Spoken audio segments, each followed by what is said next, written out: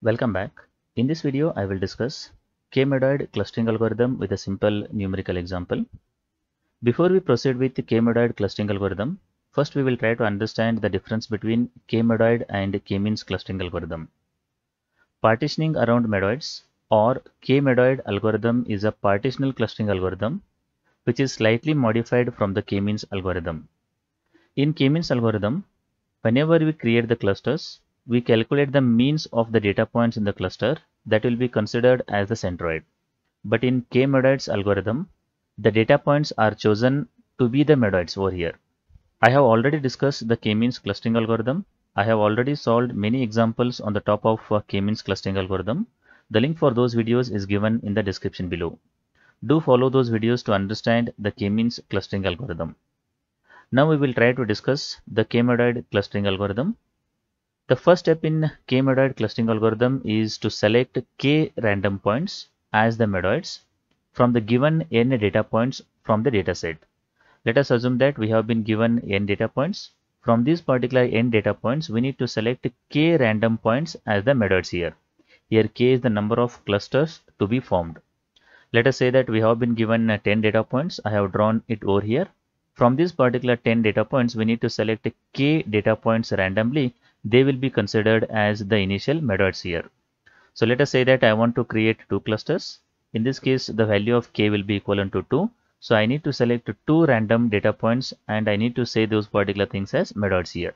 So I have selected one data point as the medoid here, and this is the second data point which is selected as a medoid in this case. Now once you select two random data points as the medoids, next we need to associate each of the data points from the given data set to the closest medoid here. Now how can we do this particular thing? First we need to calculate the distance between the each data point to the medoid, and the one which is nearest to those particular medoid we need to assign the data points here. Now the next question comes in front of us is how to calculate the distance between a data point and the medoid here. That can be done with the different distance metrics like Euclidean distance, Manhattan distance, or cosine similarity, and so on. So you can use any of those particular distance metrics and then calculate the distance. Based on the distance, you can assign the data point to the closest medoid in this case. So I have done that particular thing over here. First, I need to calculate the distance from each of these particular data points to these particular medoids. Based on this particular distance, I have to create the clusters here. I have created the two clusters. You can see here in the first cluster we have 4 data points. In the second cluster we have 6 data points over here. Once you form these particular clusters, the next step is to calculate the total cost of forming these clusters. So in this case we have created two clusters. The total cost is always equivalent to summation of Ci. Summation of Pi belongs to Ci, cardinality of Pi minus Ci here, where Ci is the cluster number, Pi is the data point within that particular cluster. So for each of those particular clusters, from the given data point, we need to calculate this particular difference, that is cardinality of Pi minus Ci. Once you do that particular thing, you will get the total cost of forming those particular clusters. Now in this case, we got the total cost is equivalent to 20. Now this particular numerical example is already discussed. The link for that video is given in the description below. Do follow that particular video to understand the exact calculation of this particular total cost and so on. So in this case, I have written the total cost is equivalent to 20 for forming these particular two clusters here.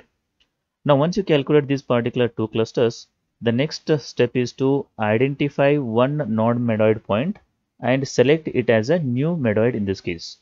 So once you select that particular non-medoid point as the new medoid, we need to swap that particular medoid point with the existing medoid point over here. So that is nothing but, in this case we have already selected these two data points as the medoid points. From the existing non-medoid points, we will select one data point as the medoid point over here. So in this case I have selected this data point as the medoid point. Once you select this particular point as the medoid point, we need to replace or we need to swap this particular medoid point with the existing medoid point. So either I need to replace this particular medoid point with this one, or I need to replace this with this one. So one of these particular combination we have to form here. Again, that will be done randomly. So in this case, I have replaced this particular medoid point with this one. Now once I do that particular thing, we got this as the first Medoid point and this as the second Medoid point over here. Now once you get these two new Medoid points, again the same thing we have to do. First we need to calculate the distance from this particular Medoid point with respect to each of these particular data points. The same thing has to be done with respect to this Medoid point. That is nothing but we need to calculate the distance from this Medoid point to each of these particular data points. Based on that particular distance, we need to form the clusters here. So again we will get one cluster with respect to this Medoid, one cluster with respect to this Medoid over here. So once you calculate those two clusters, again we need to calculate the total cost of forming these particular clusters here. Again the same equation we need to use. That is nothing but C is equivalent to summation of Ci, summation of Pi belongs to Ci, cardinality of Pi minus Ci here.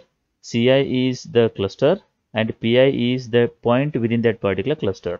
So we need to recalculate that particular cost with the new Medoid in this case. So once you calculate that particular cost, we will get 26 in this case. So this is the total cost of forming the clusters with new Medoid point here. Now we need to compare this particular total cost with the previous total cost. The previous total cost was 20 and the new total cost is equivalent to 26. New total cost is more compared to the previous or the initial total cost here. The meaning of this one is swapping a Medoid point with the new Medoid point is not a good option in this case, because once I swap the existing Medoid point with the new Medoid point, the total cost is increasing here.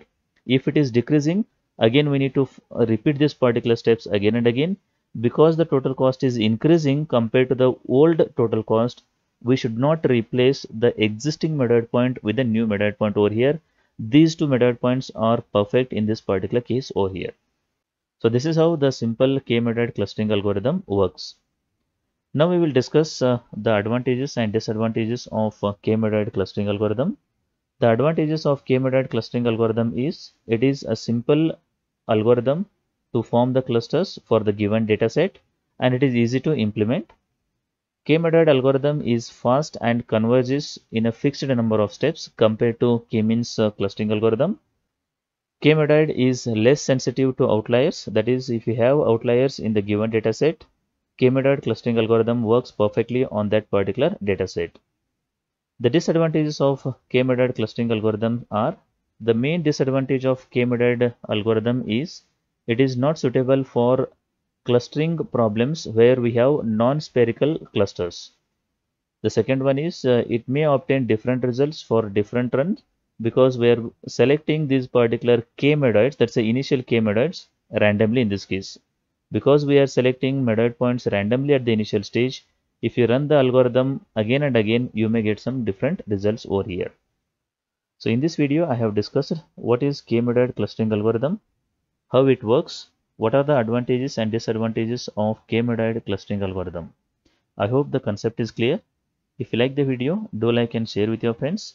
Press the subscribe button for more videos. Press the bell icon for regular updates. Thank you for watching.